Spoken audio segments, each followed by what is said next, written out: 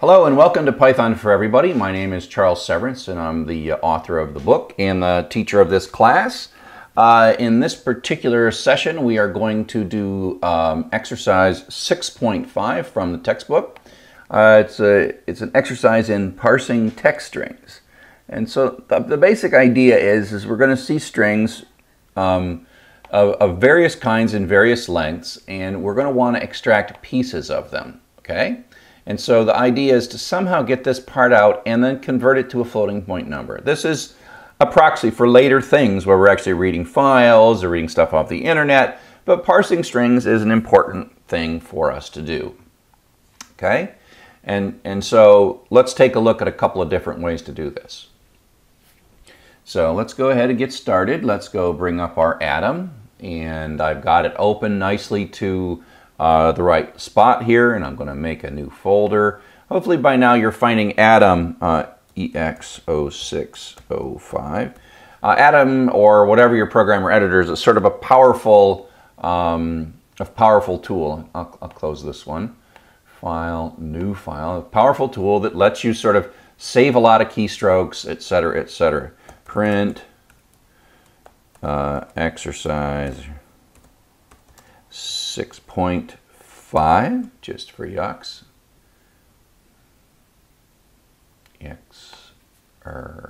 Size, and then file save as. And again, until I save it, it's not going to have the pretty colors. I'm going to save it in 605. ex0605.py, and now it has the pretty colors, and here I am. Now I've been doing these, and so now I'm actually already in a directory. So let me show you how to do relative directory. So I'm in this path right here, and I can use, both in Windows and in Mac and in Linux, I can use the command cd ... That sort of thinks of the one before, the one that came before. And so now I'm up one directory.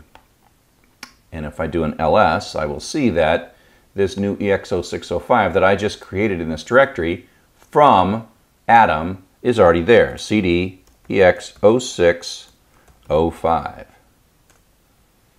In the next chapter, we'll be talking about files. And this is where you really need to know this concept of folders and files. So ls, and I'm going to run Python 3 ex0605.py. There we go, exercise 6.5.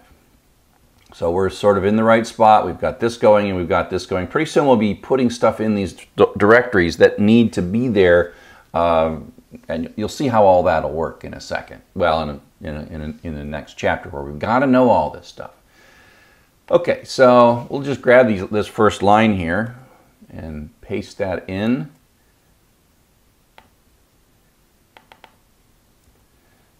Print stir. So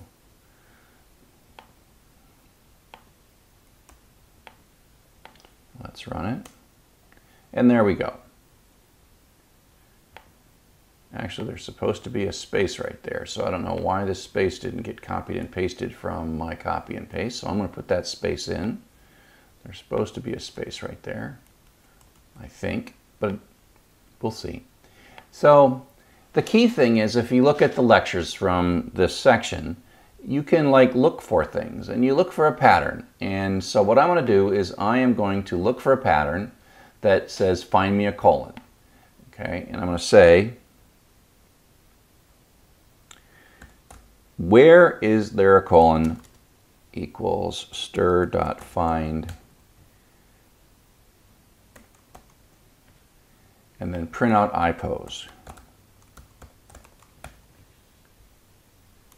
So I'm going to say, where in this string is there a colon? That's going to give me the position and offset of that.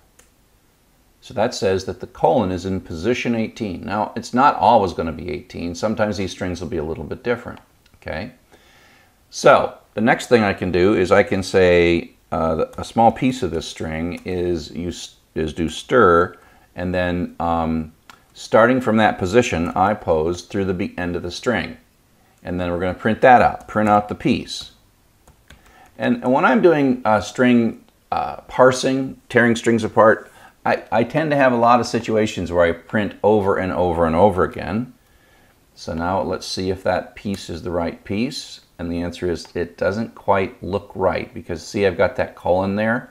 And that's because it says start at 18, position 18, wherever that is, and then keep on going. And so I need to do IPOSE +1. So let's see, I'll just sort of advance past this little colon character and get into that space, okay? So let's run it. So now I've got space 08475. And now I can just see it, value equals float of piece, because piece is a string. It's a string, and then I'm going to say print value to see if I got the value right. And let's remember that there's a space here. This might mess up float. I don't think it's going to mess up float, because float's trying to find a floating point number, and it kind of, but let's just see if it works. Let's just see if it works. Okay, so the key is it's in position, the colon's in position 18, the string we pulled out is blank 08475, and the floating point number is 0.8475. So we've sort of solved this. Now, I can clean this up a little bit by making that +2, so I'll just change that to +2, and you'll see how that changes what I'm doing. And so now this here is the string, that one there is the string, this is the actual floating point number. They're the same thing, other than the fact that it's a floating point number and you can add something to it. So I could do something like print, value plus 42.0, and that would actually work, right? So 42 point, and if I did print piece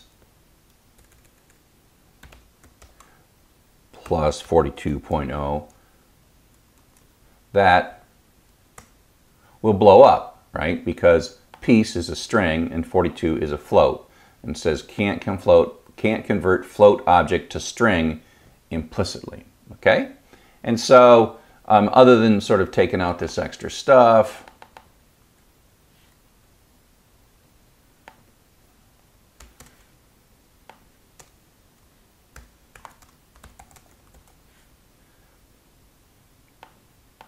I'm just commenting on a whole bunch of stuff here.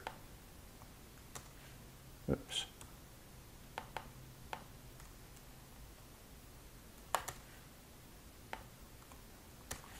So I take out all those print statements. These 5 lines are the lines to do this particular assignment, where we are tearing apart a string. And in the future, the source, this is just so that we can play with strings, but later we'll be taking this data from all over the place. Finally, we're going to start opening some files, and then later in the course we're going to be opening data from databases. We'll be opening data from the internet, and so there's all kind of sources of data where we get these strings. But for now, we're in chapter 6 and we're only focused on strings. So I hope you found this useful, and coming up soon we'll be opening files.